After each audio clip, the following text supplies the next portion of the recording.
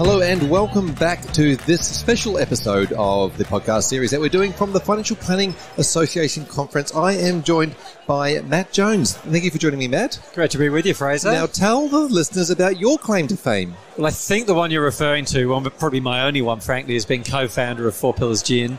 If I sound out of breath at the moment, it's also because we're sitting in the middle of the Four Pillars bar and we have been smashed for the last 90 minutes non-stop. So yeah, this has been an amazing experience for those people who weren't here. You have actually been creating cocktails or creating a drink for us to all have a sip at behind on the tools, I would say. I made the huge mistake of ending my presentation with a live cocktail demonstration on stage, which seems to have attracted quite a lot of people to have that cocktail as well. That is not a huge mistake by any means. So for somebody who has just sampled the goods, tell us a little bit about your background. 10 years at Four Pillars? Yeah, look, 10 years of playing with Four Pillars. We turn 9 in terms of our time on the market on the 4th of December. It was 4th of December 2013 that we launched, but we were toying with it from, I guess, sort of mid-2012, got serious towards the end of 2012, early 2013. We send my two co-founders, Stu and Cam, off on a little fact-finding mission and really,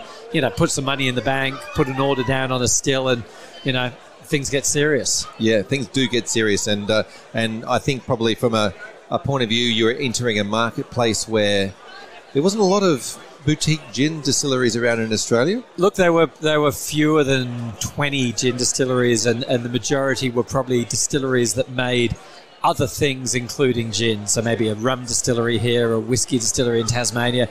So there were a few different gin labels. There wasn't really an Australian gin scene. What there was a new craft gin movement happening overseas. Hadn't happened here really yet. And frankly, there probably wasn't much demand for it to happen here yet. So you had to be very realistic about, we think there's exciting possibility, but it's not exactly, pent-up demand that's just waiting for someone to bring Australian gin to the market. Yeah, this is what the Henry Ford says. If you ask people what they want, they're going to ask you for faster horses or... Yeah, and I don't think anyone was going to say at that stage a great Australian gin. Yeah, fair enough. That wasn't on the cards. Tell us a little bit about that process, though, because you had to work through, and from a business point of view, obviously we're talking about gin, but we're talking about a business, right? And a business where the market doesn't exist. So, well... The craft, I guess the high quality gin market existed, but the craft market didn't. Yeah, look, I mean the high quality gin market was definitely there. It was dominated by Hendrick's. There was a much bigger, sort of rather tired old gin market, classic London dry gins. The craft gin scene was definitely growing in the US. It was growing in the UK, and I think how you go about building a business, there's obviously no one right answer, and if you have an impatient desire and need to achieve growth, you can perhaps approach it in one way. We were fortunate in Four Pillars in that from the outset, we wanted to play the long game and play the quality game. And we really challenged ourselves to see what would happen if we made something to an exceptional standard, where we placed craft at the centre. And I remember having a conversation very early on with Stu and Cam, my co-founders, saying, look, we're going to be a craft business, and craft has no scale limit. There'll be people who will tell us that craft means small, and therefore after a certain size you're not craft anymore. We say, well, it's not that. Craft is just a total commitment to quality. And in theory, you can be a global brand, and there are great examples of global brands that retain that sense of quality at the heart. They're just rare, and more commonly you see these big brands where quality is perhaps being pushed to one side a little bit. So I don't think our business model is right for everyone. We really prioritized product quality, and we took it slow, and members of the FPA will be interested that we put enough money aside in the bank to make sure that we didn't have to get impatient for short-term returns and start running sales promotions, because that way lies a very short-termist approach to building a brand. But instead we really sort of prioritize getting the product right, packaging the product right, getting all those cues of quality and excellence, and then over time seeing where can that take us? Yeah, I want to harp on this craft idea a little bit longer, because craft can mean, small and boutique and doing things, but then to scale craft is a whole new story. But I think what you focused on was mastering the craft. Look, I think so. Something I often say, the world doesn't need another anything. The world needs a better something. There's always a market for a better something. And I think your craft is your opportunity to unlock what it is that you can do or make better. It doesn't have to be everything. It might be that you're running a financial advisory practice that's just exceptional at client experience, or you're running a financial advisory practice that's just exceptional at dealing with older people who've not prepared for their retirement and now they're in the middle of it, and that's what you're really good at. Your craft is that deep mastery, as you say, of the thing that's then going to unlock your opportunity to add value. I think what can then happen to a lot of businesses as they grow, they start to realize that some of those things that drove their craft are expensive. And maybe there are easier paths, but that doesn't mean they're better paths. And probably in the long run, that's going to dilute the craft and dilute the mastery and dilute the value. So I think there is a hard road to growth, which is holding on to the craft, but ultimately it's surely got to be a more rewarding road to growth. Yeah, I couldn't agree more. And certainly sampling the beverages tonight, there's definitely a reward at the end of it. But before we go there, you presented today. You had a presentation on stage, a keynote to finish the day. Yep. So, I'm very fortunate. I enjoy speaking and I get to do it a fair bit. And I always see it as my job to hopefully tell a success story, because I think 4 Pillars is absolutely a work in progress, but it's a really fun one. And we've got some runs on the board. And it's nice to be able to share that and say, look what Australia can do. But I also see it as my job to connect some of the lessons that we've learned, the principles we've followed, and help other organisations and other people connect with them. Because at the end of the day, most of us are not making gin, we're not making cocktails, but we are creating something, and that something needs to be wrapped in great storytelling and great experiences if we're going to make the most of it. So that's what I chatted about today, the dual challenge of really mastering your craft, but then recognizing that alone is not enough. That if you don't then really do justice to the value you create in the stories you tell and the experiences you provide to your clients, then you're leaving value on the table. You're leaving it to chance that your clients will tell the story you wish they would tell about you, and will take responsibility for that. Tell them the story and give them experiences that make it almost non-negotiable that they'll go away and they'll preach the gospel of your business and the experience that they have with you. So that was the lessons I hope that people took from today. Yeah, as business, there's very much those, as you said, those principles across different businesses, and whether they're a financial advice business or a gin distillery, a lot to learn in that space. Tell us a little bit about some of those principles. We talked about things like sandwiches and peacocks and all these sort of things in the presentation. So I had a bit of a strange route into gin that started as an economist, moved into politics, and ended up in the brand space. And the part of the brand world that I was in was this sort of emerging world of brand experience agencies. And it was a really interesting time. I entered that world in 2006. So if you cast your mind back, and you and I are probably just about old enough to remember the digital world then, we're pre-social media. Facebook technically launched in 2004. Most of us got accounts 2010, 2011. The iPhone only launched in 2007. It took a while for 3G to catch up and put social media in your pocket. So working in the brand experience space in 2006 through to 2012, and fortunately it took me to New York for a little while, we were really at a time when businesses were realizing that the experiences they created would be talked about by so many more people and put in the sort of the social media shop window by their customers.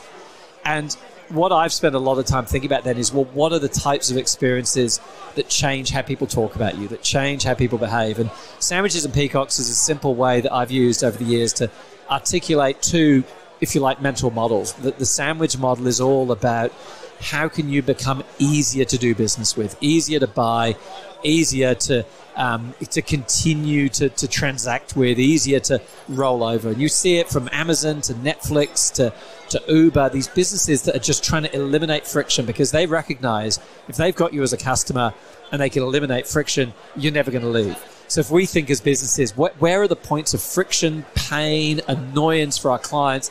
How can we sand them away and smooth them down? That's sandwich thinking. The challenge is your competitors are probably seeing the same things as you. They're seeing the same pain points, and technology is making it easier and easier for people to eliminate pain points. So, 4 Pillars, we've just invested in a super fancy new customer experience solution that means we can get back to more people with their inquiries faster. 5 years ago, that would cost us millions of dollars of tech stack investment, and today it's an off-the-shelf solution and it's in the low tens of thousands. So sandwich thinking is important, but it's easy to replicate, which is where the peacock comes in. The peacock is my analogy for being colourful and noisy and memorable. And I think every brand, I think about accounting, Xero. Did anyone think that accounting software needed to get sexy? But Xero went, well, wait a minute, people who do the books and do the accounts and look at software every day, they'd rather look at something beautifully designed. And they've really carved out a niche there. And I think there's room for design, aesthetics, beauty, storytelling to make all of us feel something in any business. And so that's that real encouragement it's not that you shouldn't be focused on quality, because as we discussed, it's critical, but don't overestimate how rational people are. Remember, we respond to emotion, we respond to story, we're hardwired that way. And so where can that show up, those peacock moments in your business, and where can you create value through that way of thinking as well? Yeah, I 100% agree about the people make those emotional decisions, and those are the things that those memorable moments that you create in a business is so important for from consumers to be able to share with others about, not the technical stuff, especially in financial advice. It's about those magical moments that they go, I felt something. And often it's the two are actually complementary. So I think about why at 4 Pillars I've always cared so much about design, photography, packaging, labels. And it's because all of those things give our customers a hint of how much we care about quality and attention to detail. And if I could force them to watch Cameron distill a batch of gin for 8 hours, they would get it. But I can't do that. And so how do I give them little cues? How do I drop little breadcrumbs to say, look how much we care? It's the same in the financial planning space. If we want to be trusted, trust is a feeling. If we want to give our clients confidence that we've got their backs, how do we convey confidence in the typefaces we choose, in the clarity with which we convey information? So the two don't have to be mutually exclusive. We think about, well, what's the craft we want to be known for? What's the trust we want to be built? What do we want to be trusted at? And then how do we use things like design or environmental design? If we bring someone in for a financial planning conversation and we know we're going to ask them questions about their children and their ambitions and their retirement, how do we create a waiting room space that gets people thinking about the right things with the right visual cues, the right environment, the right coffee? It might sound trivial, but taking care of those details. That's why Apple stores are such incredible places where you and I are happy to spend far more money on a laptop than we had to spend on the equivalent PC, because Apple gives us a feeling of trust and confidence in the hardware and the ecosystem. So, yeah, I think that stuff is critical, and it's not sort of saying craft is not important to say that also those experiences are really important. Yeah, now one of the things I love about your presentation was we did talk about the sandwiches and the peacocks, and they were all important, but they always linked back to the core values of that you put down at the beginning. Yeah, so look, I think it gets easier to do all of that when you know why you're doing it. And, we've all heard Simon Sinek talk about start with why. And there's lots of different theories out there about what your purpose should be. Some people would say, purpose is all about bigger picture, social, higher purpose. How is your business helping to save the world? For me, it's more just about giving yourselves decision-making tools to go, why does our business exist, and why will it grow? Why will it succeed? Why will we be valued by our clients? So for 4 Pillars, it's all about taking the opportunity that is given to us of making gin in Australia. And that has led us to go, well, if we exist to elevate the craft of distilling gin because we're here in Australia, it helps us decide not to make vodka, not to make whiskey. Because if our job is to elevate gin making, then it's probably not to get up one day and go, we've done gin now, let's make something else. But then it also helps you with so many other decisions and investments, because fundamentally you've got that clarity of why you exist and why you matter and why you're doing this. Yeah, fantastic. Now, 10 years on from making gin, we also covered some of the other stuff around sustainability, around the fact that you reuse the oranges that come out of the vats to make marmalade, all these sorts of things. But that's then also evolved in some other stuff within your business. Look, it has, and there's always been this sense of never compromise on the fundamental quality of the gin. And that meant that in the early days, our sustainability efforts were always about what can we do on the margin. So can we put solar on our roof? Yes. Can we be smart with our water usage? Can we take the water that gets heated from our stills and use it to heat the distillery in winter? Absolutely. So let's be smart. And can we take the oranges and the botanicals and turn them into marmalade and salt and chocolate? Absolutely. The game changer, though, was in developing our growing distillery. We effectively developed the site next door to double the size of it. That's more Christmas gin drinks being delivered. Yeah, very happily. And there we were able to make some really big decisions on sustainability. We've wrapped the whole site in this incredible copper fence, copper veil, which is effectively a close to 2 kilometre passive water cooling chimney that is saving tens of thousands of litres of water every day. So we've been able to make big decisions, partly because we've got a bit more money in our pockets, partly because we can start with a blank canvas. But the critical thing is always, what can we do that's the right thing to do while not compromising the core craft? And one more thing. Every investment we make in that space, we try and get a return from it in terms of storytelling. So the first thing we did after completing those things, and we got certified carbon neutral, we won this incredible accolade at the International Wine and Spirits Competition in London to win their inaugural Green Spirits Initiative trophy. Immediately, we got a camera crew out there with a filmmaker that we love and said, right, make the film of what we've done, because we need to tell people about this, because it's only when we get the credit for it, we're not going to distort it, we're going to tell the truth of what we've done, but it's our job. We've done this thing, it's valuable. Let's now get the return from that. And I think that's maybe the critical piece that brings it all together. Absolutely. When you've got a good story to tell, you should definitely get out there and start telling it. And I think financial advisors are in that space as well. Matt Jones, thank you so much for coming on the podcast and for being here at the FPA Congress in Sydney. I know you've had to travel to be here, and I appreciate you being some time away from your family. Thank you so much for sharing with us all your words of wisdom. Absolutely. And look me up on LinkedIn, Matt Jones, 4 Pillars Gin, and always happy to connect and thrilled to be here. Thanks, Matt. Thank you. Hello, everybody, and welcome back to this, our special podcast series brought to you by XY and the FPA, coming to you from the Financial Planning Association Conference in Sydney. I'm joined again this morning by Danni. Good morning, Danni. Good morning, Fraser. We are day 2. We are halfway through an amazing sharing of ideas at the FPA's 30th birthday. Yeah, fantastic. And we've got our first podcast victim at the podcast bar. Thanks for kicking things off, Paul. My pleasure. Great to be here. So, Paul, you spoke yesterday. Yep. So we've just learnt in the small amount of time that we've spoken with you before the podcast that you're a bit of an overachiever. You like to do a lot of things. Would you, before we get into your session and what that covered, would you mind telling the listeners a bit about you, how you built an advice business and obviously a technology business as well? Yep. And got in a thesis in there as well. There were 3 big things that we're going to cover in this podcast. Yeah. Look, I guess if I go right back to not the very start, but a long way back, in a previous life, I was an ambulance paramedic for about a decade in the 80s, 90s, and the thing I realised, I worked as a country ambo for a few years, and I kept hearing this phrase all the way through my career, which was whenever you arrived at, no matter what you arrived at, people would say, "Oh, it's okay, the ambulance is here now." It didn't matter what was happening, how terrible, what amount of crap was going on. The ambulance here now, it's okay, right? And I took from that what they were saying is, I don't know what to do. I'm in chaos, right? And so someone here knows what to do. They've got the uniform on. They know what to do. This idea of chaos to calm became the sort of mantra for our practice that we started. It's our practice motto. So when clients come and see financial advisors, I think they come in a chaotic situation, panicking, worried, upset, don't know what they're going to do, fearful. And so our job is to know what to do. And I think that's the job of financial planners, to know what to do, right? So we've made that motto. So it's around kind of... Does that mean we can call financial planners first responders now? Is that absolutely. Is this official? Absolutely. You've tagged it? Okay, great. Yeah. And a first responder, first podcaster. So, that's right. Yeah. And you started that 25 years ago, is that right? Yeah, that's right. I think the job's very similar. I think there's a process we go through. Right?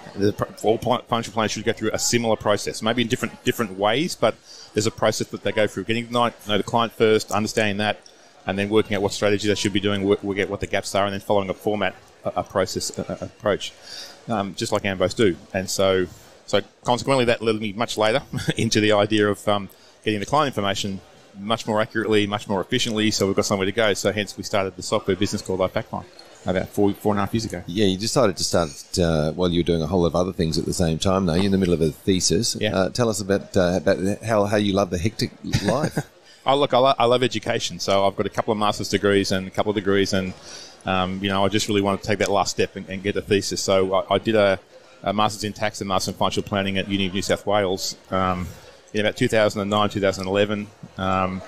Finished that. There's a fairly big group there into behavioural finance, and so I sort of got interested in it, and I took myself off to a conference in Chicago. There's an Academy of Behavioural Finance conference, and I didn't know it was sold there, but everyone crowded around me, and I didn't know what the hell, I don't know what's going on here, but it was my accent, and not the Aussie accent, but they wanted to know at that stage what it was like to live in a country where people still thought property prices couldn't fall. So post GFC, when around the world house prices fallen 50%, ours had to dip for a week and then rebounded up. And it got me thinking a lot about that, and so I wanted to look at that in more detail, and hence I kind of applied and got accepted to start a thesis for a doctorate. So yeah, a fascinating topic. Tell us a little bit about that process. How did you go through your thesis as in how did you set, what did you decide on would be you were going to study? Yeah. And tell us about the outcome.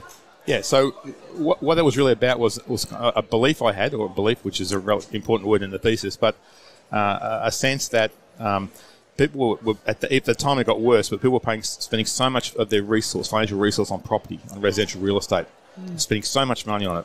But they were saying things to me like, I can't afford insurance. What do you mean? I've got a big mortgage. I can't afford extra super payments because I've got a big mortgage. And sort of why are they putting all of their resources into this one asset that they live in? You know, and then bidding prices up. So going to auctions and actively bidding against other people doing the same thing. So no sense of this house is worth $800,000 or $1 million. If someone wants to pay 1.2, good on them. It became, I'm going to pay 1.3, or else I have to pay 1.4 next week. So this sort of idea of prices only ever go up, I've got to get in now. So what was causing that? And they certainly wouldn't do that with an insurance policy or premium, would they? No. It's worth $800. I'll pay $1,200 for it. It's bid it up. Can I have it? Yeah, they're doing it with a car now. Yeah, they are. But they normally wouldn't do it. You normally would. You go and bargain for things, right? You go and say, like, I'm going to buy this. I'll give you a letter. They bargain with it. But with a house, it was like, I'll pay whatever I've got to pay. And so I wanted to know what was that about. And so over a period of a couple of years, I did a doctorate in a professional doctorate, so Doctor of Business Administration. It's still a thesis and but it's a professional doctorate, which is a lot more practically orientated. A PhD is a real theoretical approach. Whereas a professional doctorate is a more applied approach to research. So I wanted to look at so what I sort of started to stumble across, aside from going through the whole behavioural finance elements of stuff and becoming really, I think pretty expert in behavioural finance from reading about 500 papers.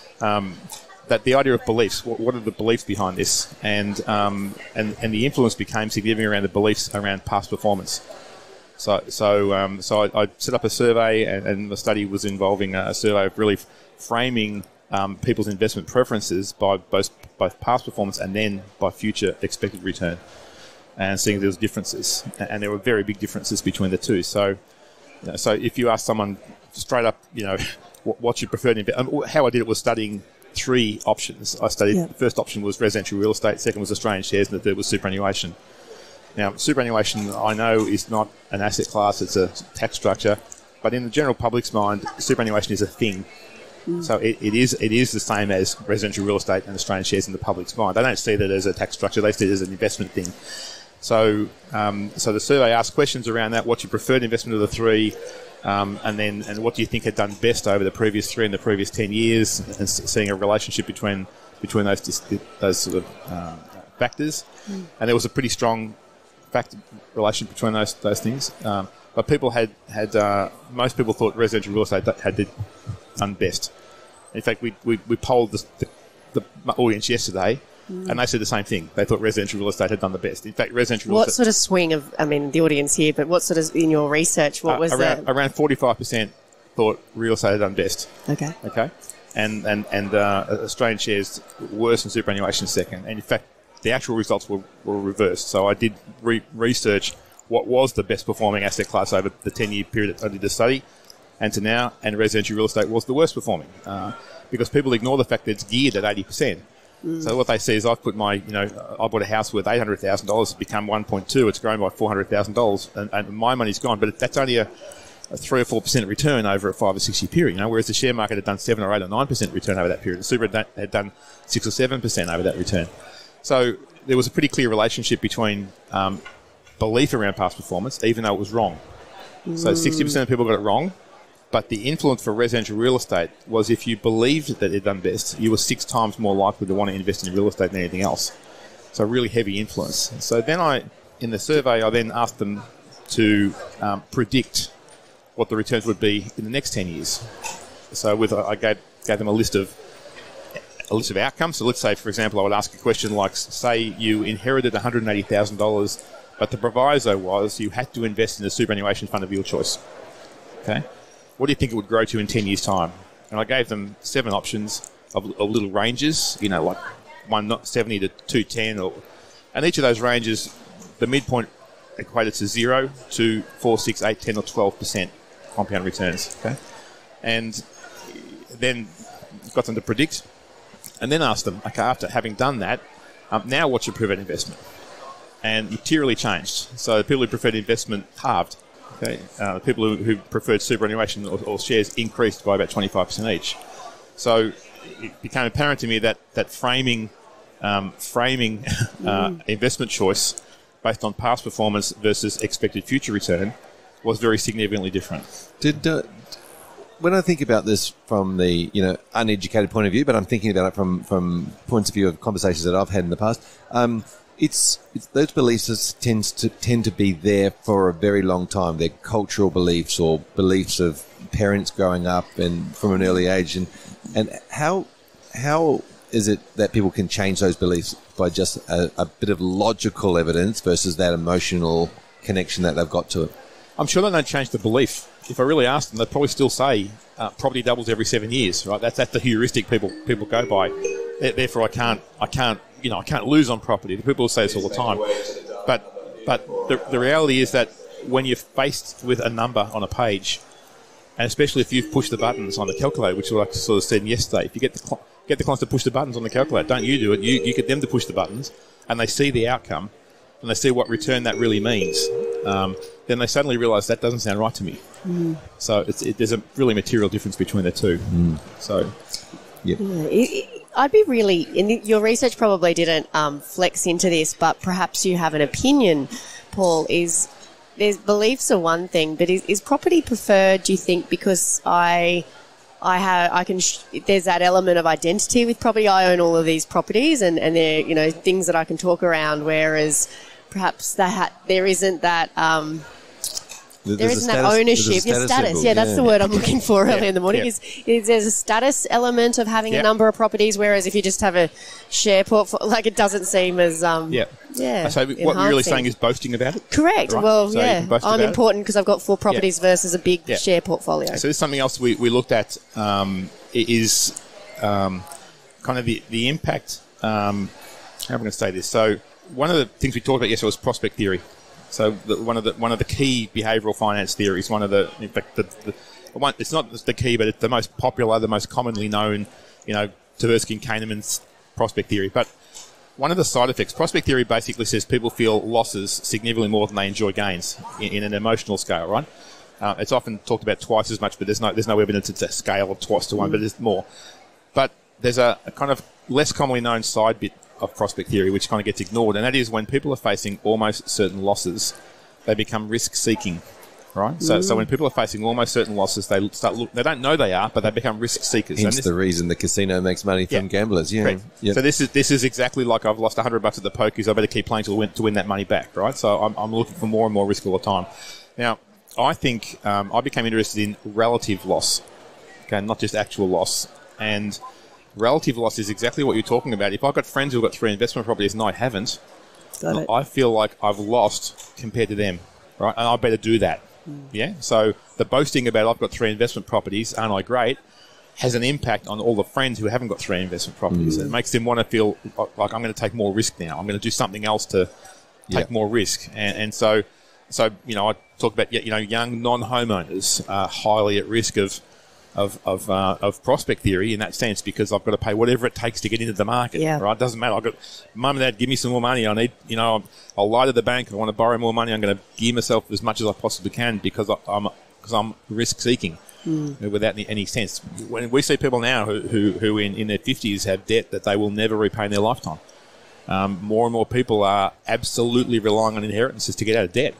I feel like people in property are more likely to ignore the downside, as in they would go, the market's going up, my house is now worth that. But when there's a downside, they just ignore it because they'll know they feel like it will come back.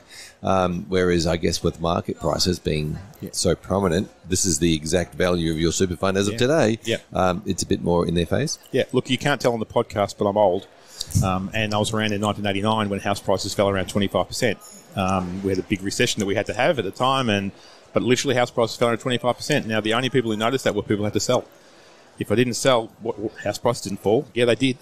They fell about 25%, but no one experienced that unless they had to sell. Nobody felt the pain. The ones who had to sell because they'd lost their jobs and couldn't pay the mortgages, when interest rates hit 18%, they really felt the pain. They lost everything at that stage. And there's people around who still experience that. But if I didn't have to sell, then I didn't really notice it. Yeah. And so, at the moment, we've had this period of really, really ultra-low interest rates, emergency low, never be foreseen low interest rates, but it becomes normalised really quickly. And so we're at interest rates where at the moment, which still aren't normal. So a 5% mortgage rate is still very low. But people are panicking about a 5% interest rate. Yes. Right? So, well, I think there's a little bit of media in that too with regards to they're just focusing on the increase. Yeah. Paul, thanks so much for coming on today's conversation. If someone wanted to continue that conversation with you and have a look at that research that you've done, what's probably the best way that they could reach out to you? They can probably email me if they want to. Certainly, if they're at the Congress listening to the podcast, we're at the stand at the iFactFind stand. But otherwise, they can looking up Paul at ifactfind.com.au is the easiest place to catch me. So wonderful. Yeah. Thank you very much, Paul. Thanks for chatting, Paul. My pleasure. Great. Thank you. Hello, everybody, and welcome back to this podcast series we're doing from the Financial Planning Association Congress. I'm joined by Danni. Thank you for joining me, Danni. Thanks, Fraser. I'm still here. It's a mini series, but there's lots of episodes within the mini series. Absolutely. Covered 17 conversations yesterday. Is that right, Fraser? Not so many. Do you want to introduce our next guest on the podcast? We have Ben Marshan, so Head of Policy. Is that the correct term, Head of Policy at the FPA? I've actually had a title change. So have you? Should I start that again then? No. Because that's how I've always known you, Ben. Well, yeah, no. So I'm technically the General Manager of Policy and Advocacy, but I like my old title, which was Head of Policy, Strategy and Innovation, because I like the strategy. Ben, thanks for joining us. Thank you. New title, new role, same position, same job. Same job. Amazingly, this everything, Yep. Ben will do it. You will also get dubbed within the Financial Planning Association as the guy who loves technology. So anything that there's technology involved, Ben will take care of it. It's more Well, when you're reading 300 pages of legislation and writing 150-page submissions to government and regulators, you need something to keep you sane. And technology is that for me. Fantastic. And so one of the sessions we want to talk about in this... It's close to your heart as well, selfishly, Fraser. I want to talk about it, is one of the sessions that came on the day before the Congress started. Yes. Tell us a little bit about that session. So we have been running training sessions for members on doing video SOAs. And the idea there is that if you have a look at ASIC's Regulatory Guide 90, what they say is that they're technology neutral. And Fraser and I worked 2.5 years ago on a paper called The Future of the SOA. And we tried to encourage everybody to use digital tools to better engage their clients. And I think with COVID, Royal Commission implementations, everyone's gotten really busy. So what we wanted to do was go really extreme. What's the cheapest and most efficient and most engaging way to provide an SOA to the client that's legal? And video is it. And I was reflecting yesterday in the gin session that we had. That would have been interesting reflections. It was, and I probably reflected a bit more on the quality of the gin later in the night. The Christmas one was my favourite. Yeah, It was my But favourite. I'm feeling it a little today. Yes, it is early this morning. And he was talking about the sandwich theory, and he was talking about the fact that people don't like to cross the road to buy a sandwich. And what we do in financial planning is we spend 10 to 15 hours making a sandwich that nobody wants to eat. So the video SOA is the sandwich theory, that the most efficient way to document the advice that you're providing to a client is to record it when you tell the client. So as long as you meet the 8 requirements of a statement of advice. I love the word document as a documentary. Yes. Let's document it on film, not necessarily on paper. I think that's certainly something that is something that people can get their head around. I also refer to the document of advice being the document of advice and a statement being the words that come out of your mouth. Yeah. Now, the statement of advice is one of those things that's a regulatory disclosure requirement. There's lots of moving pieces to that puzzle. For example, you need to make sure you've got a basis of advice and you know your client. You've got to make sure that you've scoped the advice appropriately. You've got to make sure you cover off on strategy and product and how you selected product, and you've got to make sure you talk about fees and all the other things.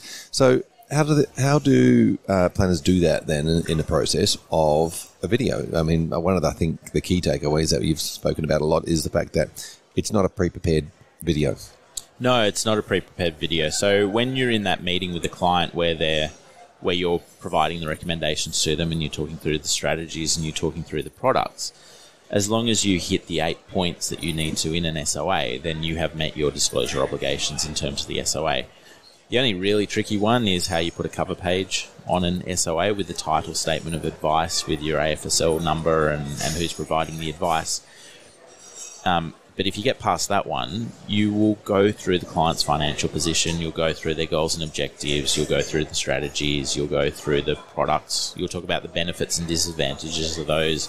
If you're replacing one product with another, you'll have that conversation with the client, you'll have a conversation about fees.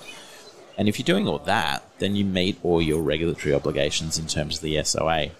And so the only thing that you probably want to think about, and your licensee might want you to think about, is how you make sure you cover off all of those things. And so what we've done is created an agenda that is just a plain slide deck which you can make look really good. You could print it out and put it on the table and make sure you go through the points. You could create it into a presentation. You could build it into your software flow. But it makes sure that you go through all the points you need to cover off all your regulatory obligations. Yeah. It was interesting. We were speaking to Corey yesterday, who's now started to embed the video SOA. So he has saved, was it 6 hours in that process? Yeah, dramatically changed their advice process. And it was and really, the scalability of advice as well. And he was sort of talking around how it was really nice where finally there's a space where the client experience and great advice can actually lead the process rather than a compliance framework.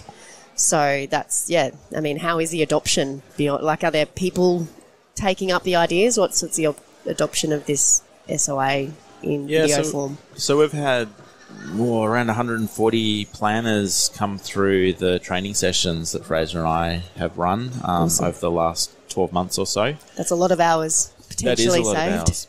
And we've got a great community of planners who are helping each other and having conversations about how to get their compliance teams across this, how to get their PI insurers across it, what technology they're using.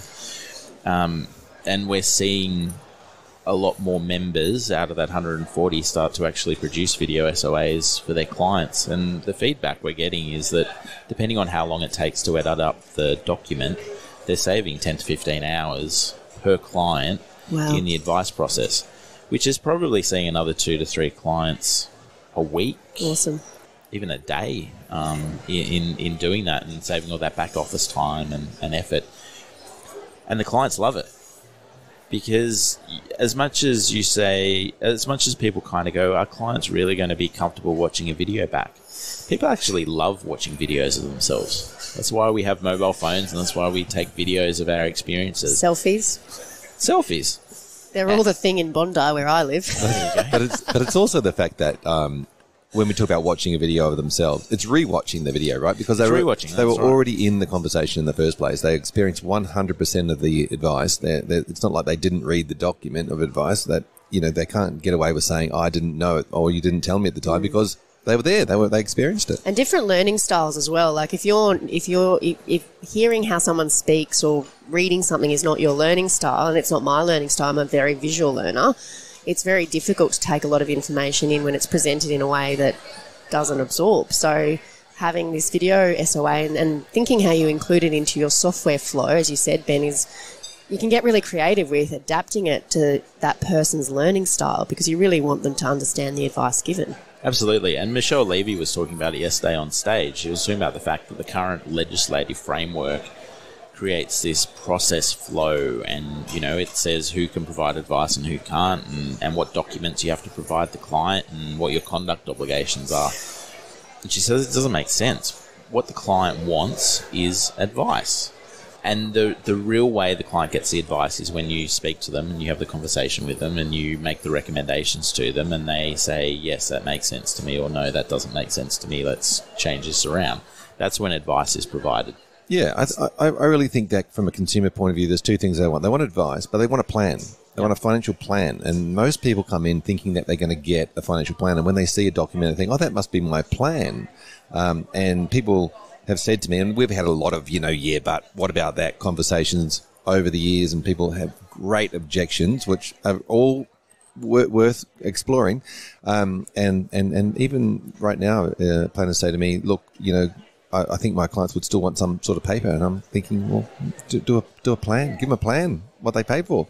That's a really good point. Yeah, and so if we get back, if we've done the disclosure requirements in the conversation, then a document, we're talking about a paper or a visual piece of paper that might be online, but it might be able to be printed, could still be something that's a lot more visual and be more around their plan rather than the disclosure requirements. Absolutely. And part of the problem with 80-page, 100-page SOAs is an A4 piece of paper restricts you in how you communicate with clients. Whereas if you provide them with a plan, there's lots of technology solutions that give you an infinite canvas. You can make that plan as big or as little as what you need, and the client can zoom in and zoom out and engage with it in a way that makes sense. Yeah, I think one of the big blocks with a lot of the technology providers out there has been trying to convert that content that they're creating, or the graphs they're creating, or the data that they're producing into a document. And if you're avoiding that piece, you can still demonstrate on a visual screen in a beautiful way what that projection might look like, or that strategy outcome might look like, or that product selection might look like on a screen, rather than having to then convert it to an A4 piece of paper. That's right, and I think even technology is guilty of this. They're guilty of creating a process and creating tools and creating solutions that they think consumers want, but what they're actually producing is what licensees want. Iris yesterday was on stage talking about the fact they got 2,500 screens that a financial planner can go through when they're talking to their clients about advice. That's not what clients want. Clients just want to know how they can meet their goals and objectives. They just want to know how the strategies are going to make their life better. And, some of them are going to understand salary sacrifice, and some of them you're going to have to talk through the process. One of the things I really enjoyed through this process, Ben, is the fact that there's been no legislative change required to do this. No. We're not waiting on the legislation changes. There's been no different technology systems have to be prepared. Everyone's currently using Zoom or Teams, and they know how to record a meeting. Absolutely. Yes. That's exactly what we're pointing to. You can, in the conversation you have with the client, you meet all your SOA obligations. To your point, Fraser, we're already using Zoom. You just need to make sure you got a camera that picks up you and picks up the client. You need to have a microphone that picks up the conversation, and you need to record the screen to show them the information you need to show them, and you're done. Yep. And ASIC, we've got ASIC coming at a session shortly. I'm going to ask Leah Shucker from ASIC, the lead of advice at ASIC, is video SOA all right? And I know she's going to say yes, because we've had that conversation that many times. The regulator says they're technology agnostic. As long as you meet your obligations, then it doesn't matter how you document your advice. You started this process many years ago, like talking around the video SOA. Has the regulator always been as supportive, or has that been the journey that you've taken? Like from the beginning, did they say, yes, we're agnostic on how this is delivered? Like, what's that journey been like? So in 2017, ASIC redid RG90, and they had some consultations, and Fraser, you were in a different job, but I was here at the FPA at the time, and we started having conversations, and ASIC kept making the point we're technology neutral. We don't really care what the document format is, as long as you meet the obligations. And we asked them to clearly spell out in RG90, are infographics all right? And they said, yes, infographics are all right. Are videos all right? Yes, videos are all right. Are audio clips all right? Yes, audio clips are all right. Can we do it digitally? Can it be in an HTML file rather than a paper-based format? Yes, that's fine. And we kept going through a list of different technologies, and they kept saying, yes, that's fine. So since 2017... As our previous answer, yes. Yes. So ASIC in their regulatory guides, RG90 talks about the SOA. RG244 talks about the delivery of disclosure obligations, and it talks about being technology neutral. So they've said it's fine. And then the other but that comes up is but what's AFCA going to think about it? And we can grab the guys from AFCA who are here as well, but they love watching videos of the conversation you have with the client, and what they can do is really quickly point out to the client, actually, that thing you're complaining about, you and the planner talked about it at minute 53. Yeah, it makes it quite clear.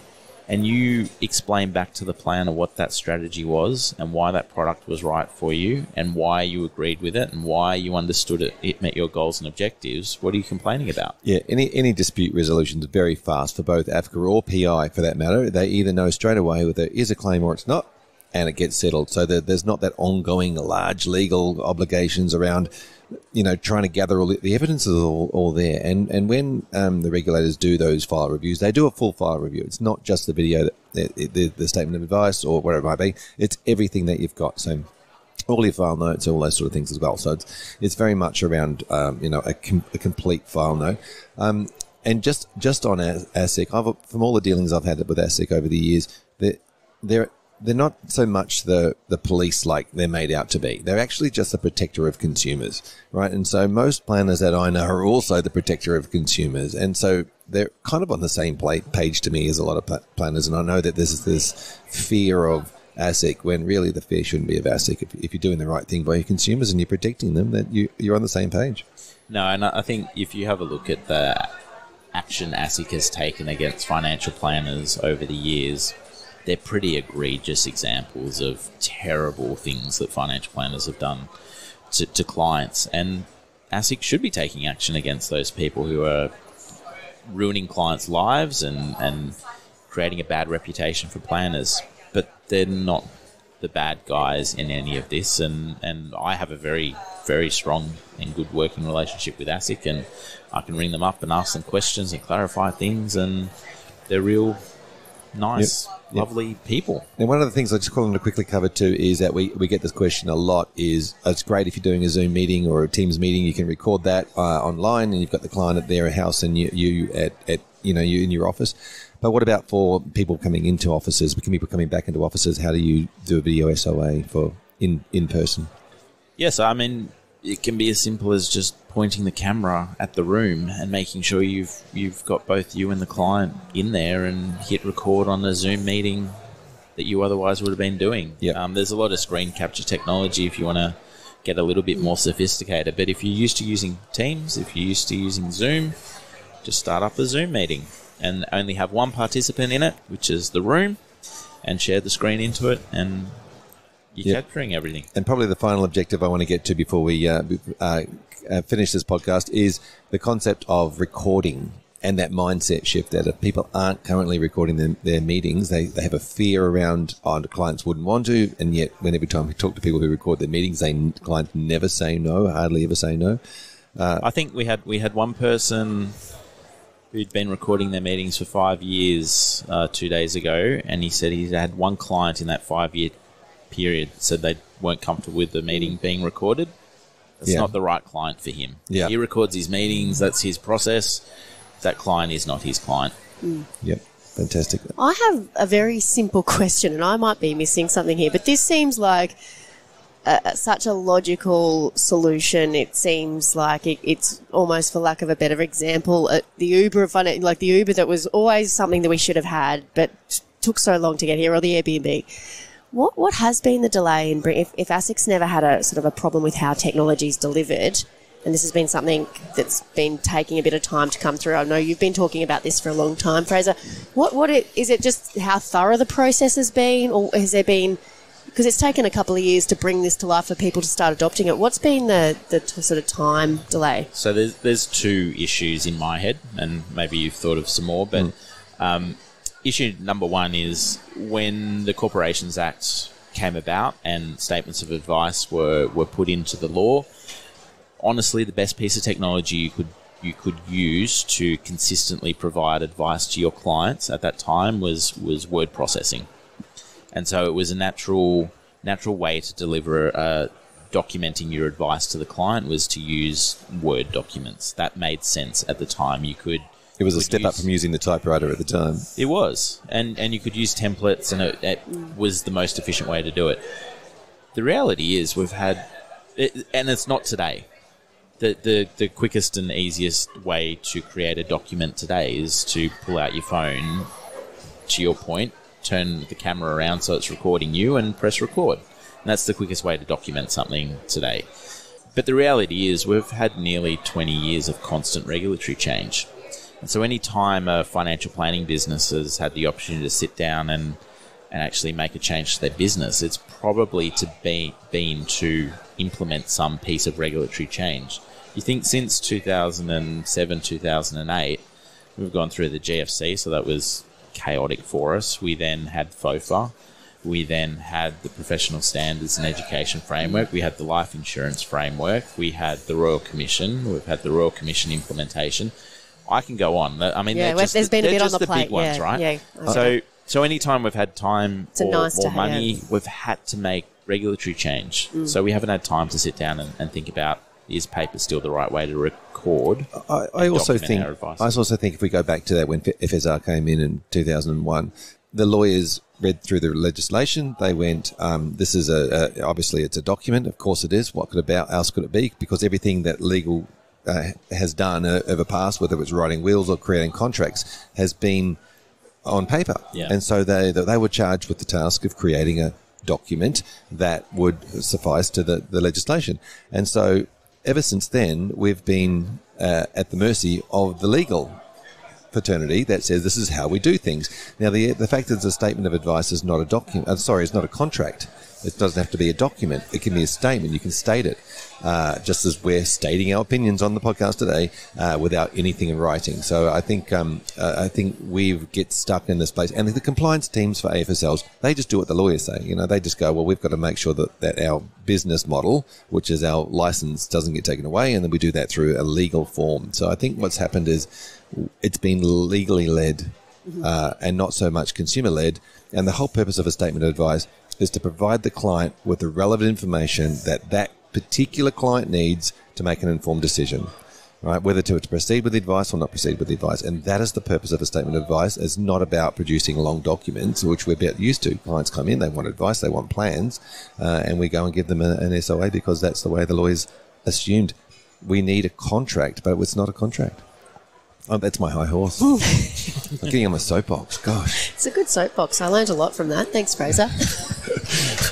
I'm just like, blah, information. I think we probably should wrap this one up. We'll wrap Fraser up. That's what That's why it takes a full day session to train everybody up on. Somebody turn Fraser's mic down before he gets himself in trouble. But the training sessions we're doing, we're answering all these questions. We're answering these buts. We're talking to compliance people. We're talking to lawyers. We're talking to PI. But the training session is really about making you comfortable with the process, what you need to actually cover off. And then we do a heap of live action plays. We get the bad video SOAs out of the way in a safe environment with us, and what our members are doing is going away having done 2 or 3 video SOAs in the training session, and they're ready to go back to their office and start doing it with their clients. Yep, that's and it's so fantastic that so much rigour is being put into this rather than just being adopted, because if everyone's really thinking about it and thinking about whether it's something they want to do and it's taking a lot of time to think through that and work through that, I don't think that that's a bad thing. Means that they really care about the quality of whatever they're doing. Yeah. And I'll just repeat what we said at the moment. It's a recording of the meeting with the client. It's not standing in front of a green screen and just speaking out into the world. That is adding additional time to your advice process, the same way that creating a paper-based SOA is. We're talking about recording the meeting. You're having the meeting anyway, writing the advice anyway. Just record it then and there, meet your regulatory obligations, and you're done. Follow a fairly strict agenda that makes sure you covers your points and actually make your points. Yep. Save file, share to client, SOA, out the door. And that's a wrap. That's a wrap. Thanks for joining us, Ben. Thanks, Danny. Thanks, Fraser. Thank you. Good morning, everyone. Welcome back to our very long micro series of fireside chats. We're into day 2. So we're at the FPA Congress. It's the 30th birthday of the FPA's Congress. So it's fantastic to be here. Now, Fraser has darted off and I'm joined by a new co-host. Hey, Clayton. Hey, how's it going? And we have a very special guest to kick off the discussions. Hi, William. How you going? Good, thank you.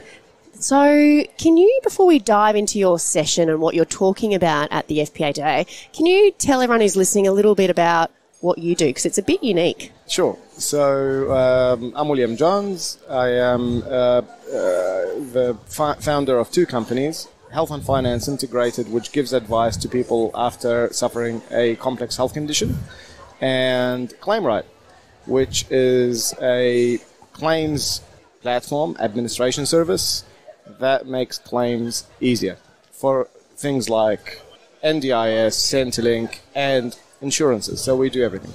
Fantastic. And you've also had a heritage of being a financial planner. Correct. Well, I am a financial planner, but I'm also a disability... So a practicing financial planner, I am a practicing excellent. financial planner.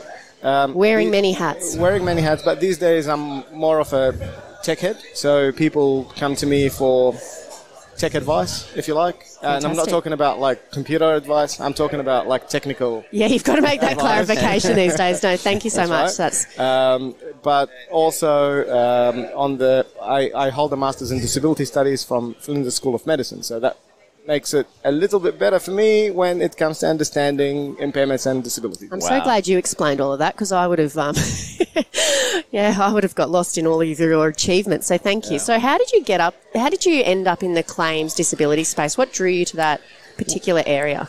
Back when I started Health and Finance Integrated, we had a great relationship with MS Australia. They put me up as a guy that people with MS should go to. And what happened was I was getting a lot of people seeking my advice after having seen a legal lawyer, legal specialist, etc. And by then it was too late to do any meaningful work, because the way that works is that the lawyer would do the claim, and they do a fantastic job, right? They do a fantastic job, but then the way to get paid is to take the money out of the superannuation system and put it in the lawyer's trust account. The lawyer will take their fee and they give the residual to the client. And by then the tax has already been withheld by the fund. And Centrelink and everything else has already factored in that this person has got all this money out of super. So for a lawyer to get paid, it screws the client. Right. Well, yeah. I mean, but that's the deal. That the lawyer's job is not to kind of preserve the future. Do the financial planning. Right. They're there to execute a transaction efficiently, and that's what and want to get paid. Right. Yeah. Right. And so I kind of thought, okay, well, what we really need to do is speak to the lawyers about, the process, and I did, and they kind of listened, but the reality is financial planning takes a good month, 2 months. And so for a lawyer to kind of say, look, I'm happy to hold on, my payment is going to be pending. And then there is no guarantee, because superannuation is a protected thing from bankruptcy. A lot of these people didn't have any other money. So there was like a trust issue by, lawyer-client issues and all that sort of stuff. And I thought to myself, well, I think we can do this better. And I think we can do it cheaper. How much are you charging? You're charging X percent. I think I can do it for 1/5 of that. And that excellent. And that kind of got me thinking about, how do I measure body impairments really efficiently? Because part of the issue that we were having is that medicos didn't understand the disability definitions. They didn't understand. Somebody's diagnosed with MS, but what does MS mean? Like, is it cognitive impairment? What's the rate of cognitive impairment? If somebody has got heat exhaustion, okay, what does that mean in the workplace?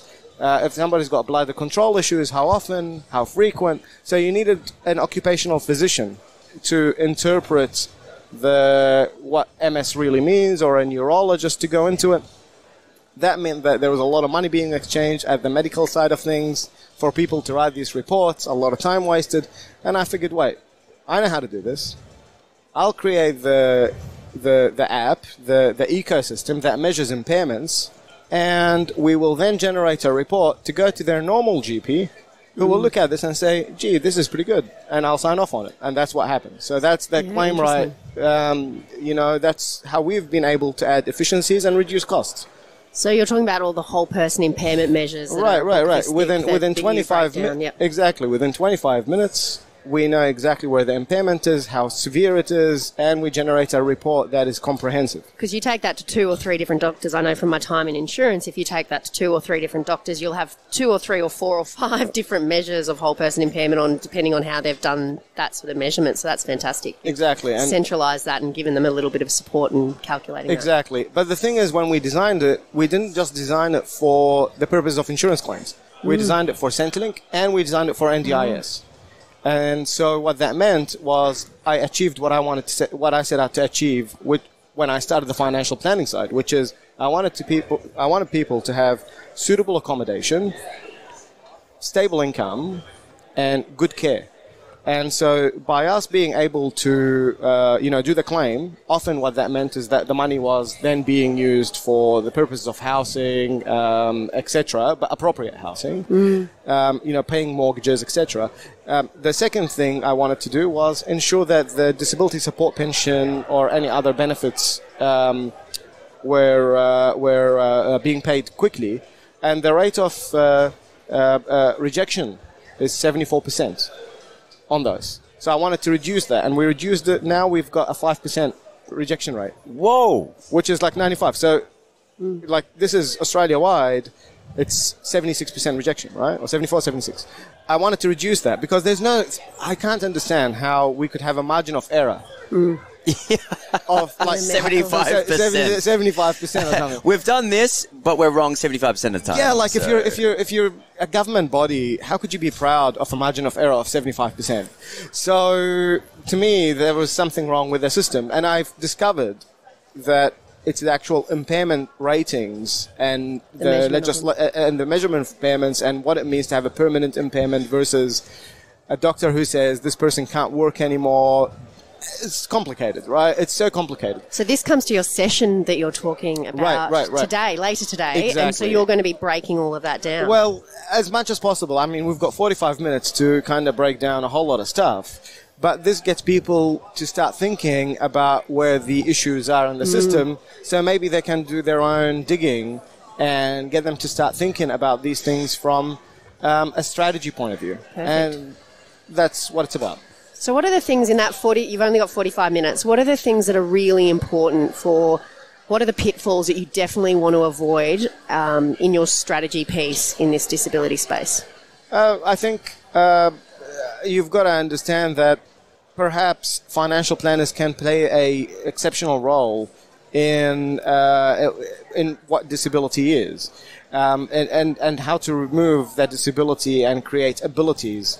So it's a matter of, you're disabled if somebody keeps reminding you that you are faced with challenges all the time. And so is there a space where, or room for a financial planner to remove some of those obstacles out of the way of the systems that we're associated with? I'll give you an example of that. So, and we're not talking about disability now, but we'll talk about disabling factors. Let me give you an example. Somebody goes and applies for insurance. They go and see a psychologist because of COVID. The psychologist says, listen, you've got generalized anxiety disorder. And we then get a exclusion for mental health. Okay? So there are 2 obstacles that can be removed by the financial planner in this point. First of all, a generalized anxiety disorder is a permanent condition. The question is this really generalized anxiety disorder, or did the guy just have a little hard time during COVID? And if that is the case, then you would go back to the psychologist and kind of challenge them, push back, say, hey, this is a permanent condition. This guy is fine now. How could it be that he is fine if it's a permanent condition without medications, without therapies? Or it could be what they call adjustment disorder, which is basically burnout. Right. And you think, because when you do something like slap somebody with a generalized anxiety disorder, you need 20 visits, not 1 or 2 to slap somebody with a disorder. Totally. Right? And so, guess what? That was last week. We had this case. The psychiatrist came back and he said, well, yeah, you're right. We'll remove that. We'll do. So then they gave the client 2 years exclusion, mental health exclusion, to be reviewed. the next question, if I wanted to push back on that, I would say, okay, under Section 46 of the Disability Discrimination Act, the insurer has 3 ways to discriminate by slapping a exclusion. One of them is that you've got to show me through actuarial data or through medical data or any other data that this person, as part of a general population, is going to have an episode down the track. Sure. Or more likely than. And they might come back with a legitimate data, but it's on them under the DDA to prove to me, otherwise it's discrimination. So you're every underwriter's best friend. Well, I think Yikes! I've been an underwriter. That would scare me. Right, and so back maybe 6-7 years ago, I took a big company to the Human Rights Commission, and they said the Human Rights Commission said, "You're absolutely right. This is discrimination. It's arbitrary discrimination." And now, of course, if you wanted to do something about that, like in a practical terms, there's an arbitration system.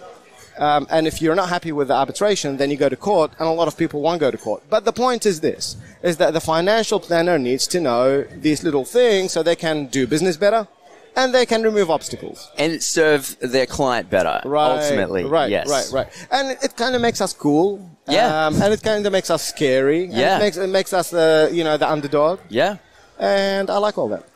I've never heard underwriting claims cool underdog. But look, we're reinventing things, right? Right. This is a professional financial planner. I interviewed William a while ago, and you've got an amazing backstory, right? Yeah. Compared to for even how you got here, which I know is one of the major sort of driving factors for you to describe what it is that you do as what you do. And so it all makes sense in context, and I would welcome anyone to go back through the archives of the XY podcast to listen to that podcast. It's one of the most standout podcasts, I was ever a part of. But what you are describing right here and right now is truly what financial planning is, because financial planning is understanding the rules in your subset better than anyone else, including the person you speak to at the government, including the person you speak to at the product provider, including the lawyer that deals with this, the psychologist. And it's not always going to be around health. Right. Yeah. There are many different areas to go into, but the thing that I really, really appreciate what it is that you do is that you created your own skill set to become an expert in what you saw as an issue, and find that is financial planning. The level of area, the amount of areas that you can go into and deep dive into, because you know what it took for you to become proficient at what it is that you do? Hard work. Yeah. Much more than your graduate diploma, where you learn about how to do a risk assessment, right? That pursuit of a higher skill set, I just so appreciate in any financial planner. I agree with that. And you find that the best financial planners are financial planners who kind of start being inquisitive about the system. Absolutely. Because they identify that the job of a financial planner is to be the conduit between the person and the financial system. Yep. And the financial system is not just superannuation or insurance. It's an entire ecosystem. Oh, yeah. That includes when somebody gets into hospital, they get you to sign financial consent. Stuff like that. Like, I got into hospital and they got me to said, this and that, and then they gave me a $3,000 bill. And I was thinking to myself, I never signed anything, because I know from my time as a financial planner, I need to sign something to consent to spend money. So I dug up and I found that before any surgery, that the doctor is kind of like a financial planner in a lot of ways, in that they have to get a signature like we get on an SOA. Now, my doctor never got a signature from me. And so therefore, they can't charge me. Wow. So I went back to him and I said, hey, I looked at this consent stuff and it sounds like you're a lot like me. I can't charge without having consent. Yeah. And you can't charge if you can't. He goes, we stuffed up. Do you want to sign it now? The business that I've grown for 20 years, I've just realized has been illegal. Now, listen, I ended up paying the guy something. But the point is, but it's still the point. Right. Yeah. And look, I mean, I'm in a privileged position in that I'm also the chair of the Certified Financial Planning designation. So a lot of the stuff that we're talking about now is going back into the practice of financial planning in the Certified Financial Planning program. Do we have, we want to move away from, what universities used to teach 20 years ago to something a bit more dynamic to make it more relevant. And people want relevance. Yes. So this is relevant. Yeah, I couldn't agree more. Yeah, great. William, thank you for joining us in this morning's very early sessions. I've learned a lot. I'm going to try and get to your session because it sounds amazing. Thank you. Good luck. Appreciate it. Cheers, mate. Cheers. Hello, everybody, and welcome back to our podcast, what we've got to call Mega it? mini-series. Mega mini-series, brought to you from the Financial Planning Association Congress, I should say. Day 2. Day 2.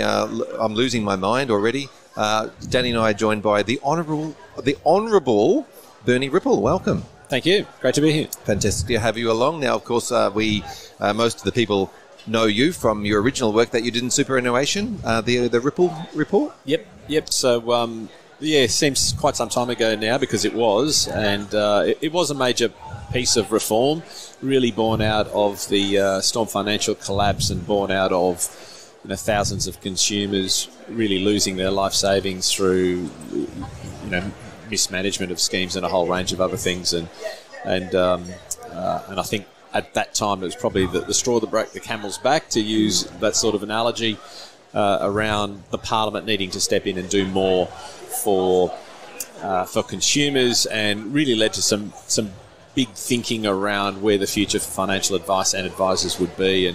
And today, obviously, we're here talking about, what does advice look like in 2030? Yeah, we're talking about the future. Now, we've been through the past. Now, tell us a little bit about what you're doing these days. You're no longer in a government role. You're sort of working more in financial services. You love the space. You love the technology space. Tell us about what you're doing now. Yeah, so I'm with Otivo, which is the rebranded Map My Plan. And so we're a self-directed digital advice platform. I'd say we're breaking new ground, and it's always a challenge when you're doing that. You often hear about a lot of talk about innovation, and people say they're constrained and no one innovates, and to some extent I'd agree. I'd say that this sector hasn't been innovating. There's some good reasons why. It's expensive, and when things work, you just keep doing what you're doing. But we had a really big vision, and we've got a big vision about what the future of advice looks like. And the key thing about that is that right now only about arguably 10 or 15% of Australians actually get advice. And our thinking is, well, what about the other 85 or even 90% of Australians who need advice? I think the demand's there, but there's a real challenge in terms of how you deliver that on scale, affordably. There's all the things that we already understand. And so our mission really is to be able to deliver that quality advice to any Australian that wants it for the price of a cup of coffee a week. And that's a big step change on how you get there and how you make that real. That's our goal. That's what we've been working on for quite a few years now. Yeah, certainly appears that the cost of providing advice has gone up a lot in the last few years, and certainly a lot more than a cup of coffee. Yep. And also, as we talk about, I guess, the gap in advice, one of the widening gaps and the disparities, I guess, is around when you look at women and their, the advice, and I guess things like the pay gap. And so are there any things that you're doing to address, like in that innovation space, specifically to address those things? Because I think as an industry, and I'm always part of these conversations where we are always looking at innovation, but there's still, I guess, a widening gap in some of those imbalances in super balances, in generic pay. Those things are only increasing, and COVID hasn't sort of helped. Is there anything that you're seeing in that 2030 vision to address those? Yep. Gaps? So there's a fair bit in that, Danni. Okay, great, good. So I'll try and unpack a few bits of it sort of sequentially. But look, you're 100% right, and everyone acknowledges it. And there's work being done in terms of gender inequity and pay gaps and superannuation, and it's a consequence of our economy and how we live our lives. And they're really difficult things to fix. So I think for all of us, in terms of I think there's a willingness from a regulatory perspective and Parliament and community. Everyone wants to sort of try to get that balance as close as possible. A lot of work being done, still a lot of work to go. There's no question about that. What can we do, and what are we trying to do through our platform? Probably the simplest way to respond to that would be to say we're gender neutral. What we're really doing is providing a system and technology and a platform which democratises advice. It's really about saying it's open to everyone at a price which is affordable to everyone and can help everyone regardless of gender or family circumstances.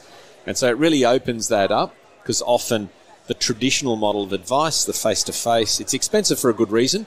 Rather than for me to look at these things in terms of, is it cheap or expensive, I say, is it good value? You know, because it doesn't matter how much you pay. If it's great value, then that's what's important. It's the value proposition.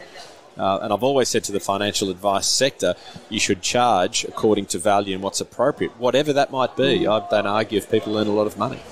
But there's also a really big piece that's needed to help people on that life journey, that financial journey, on how do they access it, how do they do it. And I think if we look at 2030 as the benchmark, I'm looking at what does an advisor look like. Well, I'd say just very simply, she will be a lot younger than what's around today in terms of an advisor, the average age, also much better educated. It'll be university education, and it'll be someone who's come to the industry direct, not from another sector. So I think that's quite bright, and I think that the demand means that we're going to have a lot more service needed for people providing advice directly, face-to-face, expensive, time-consuming, complicated, and a really big role to play for digital platforms and technology to support that and begin that journey for people. You know, and there's plenty of good examples, but I'll... Yeah, 100%, and obviously the session that you were involved in here at the Congress was about that. 2030, the looking forward in what it might look like. Technology to me is has done a good job at looking at efficiencies. It's done a good job at looking at process outside of financial services software. There's other types of technology that does some great stuff in medical fields. There's some great technology that's used in looking at capacity with a human. There's some great stuff that looks at how does somebody have an intimate connection with the technology. There's dating apps that have worked this sort of stuff out. Are we still going to start to see these other types of technologies then move into advice?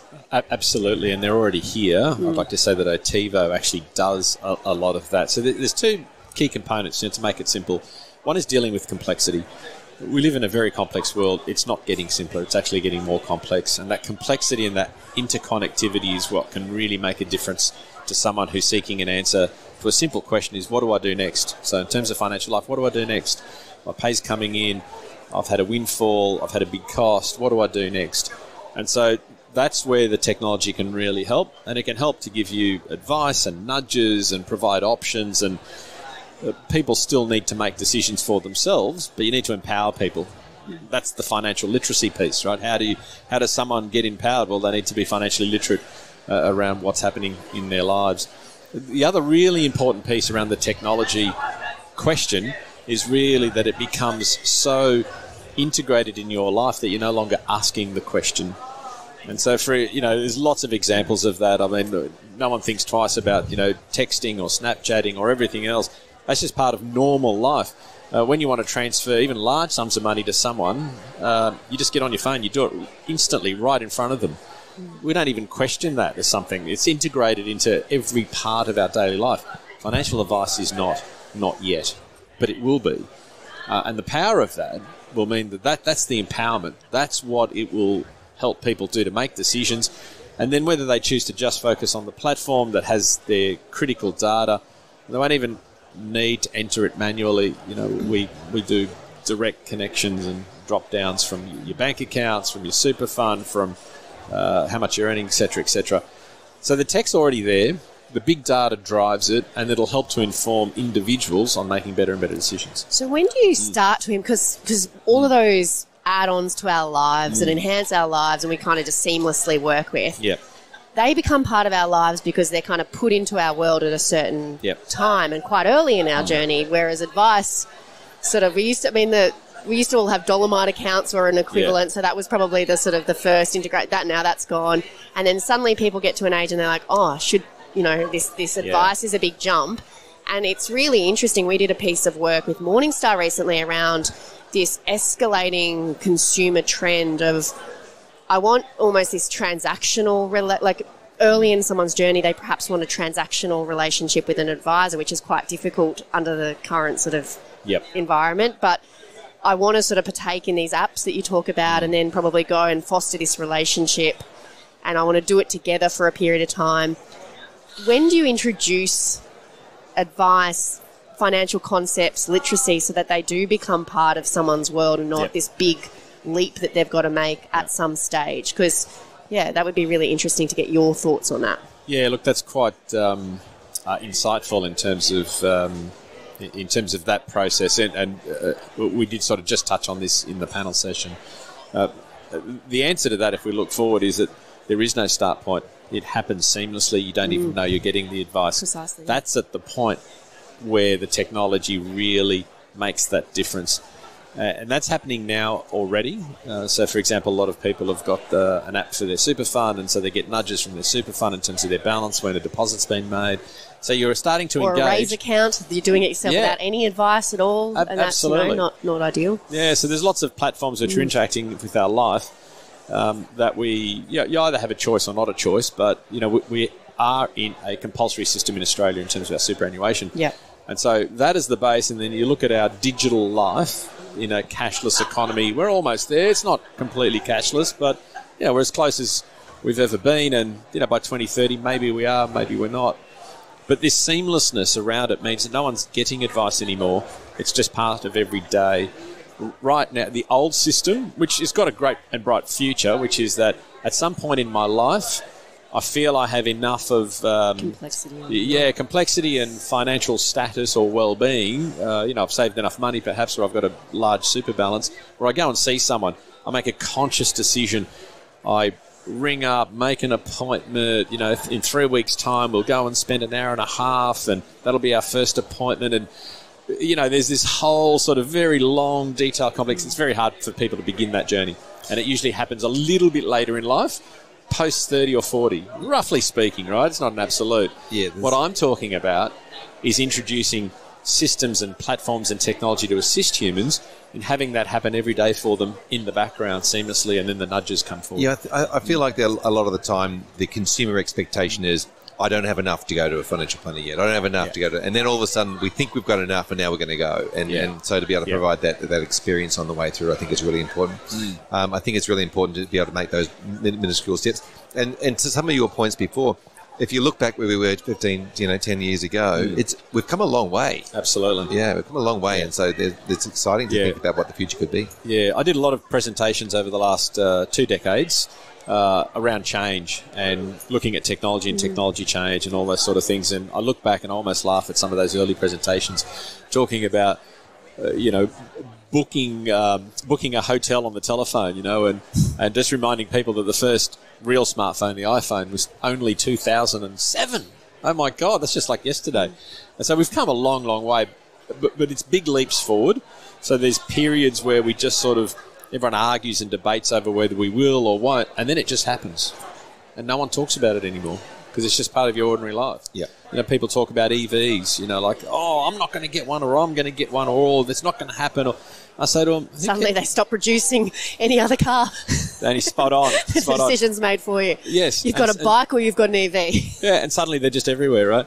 And there's lots of evidence through history. I love there's this great image of New York City in 1911, and it's about 95% horses. There's horse poo and carriages, and it's a beautiful old photo. And there's 2 cars. You can just see these 2 old cars just sitting in there.